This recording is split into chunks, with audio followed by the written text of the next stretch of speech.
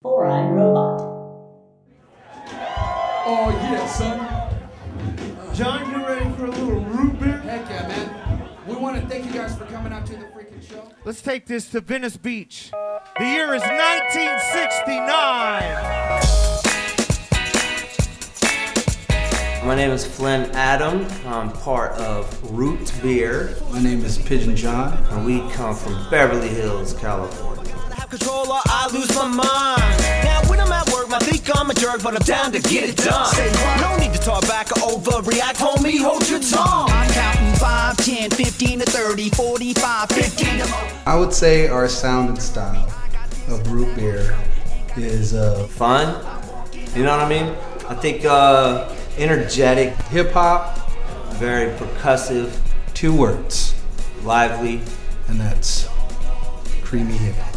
Influenced by, Public Enemy, Tribe Called Quest, De La Soul, with a splash of Nick Nolte, Jungle Brothers, doused in some John Cusack, Beastie Boys, and then lifted up and sprayed off like Carson Daly. If I had to sum it up and had to put it in a box, I would definitely say that. Here come mama, talk about John, you need to go back to school.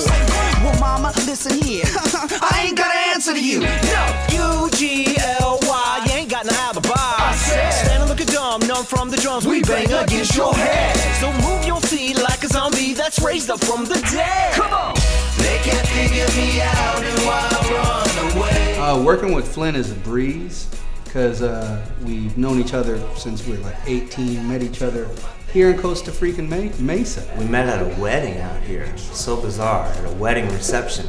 And we both just started talking. I was like, oh man, you like this too? Oh, you're in a group called Brainwash Projects. Cool, I'm just trying to do my own thing. Whoop.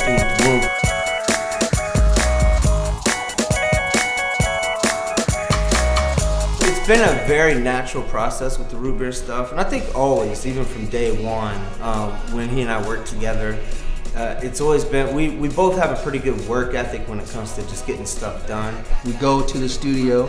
Flynn usually starts with the beat, sampled on the ASR-10, making it crunchy. And then I come in and he shows me an idea, I lay a bass line down, and we just kind of write the song. I got it under control.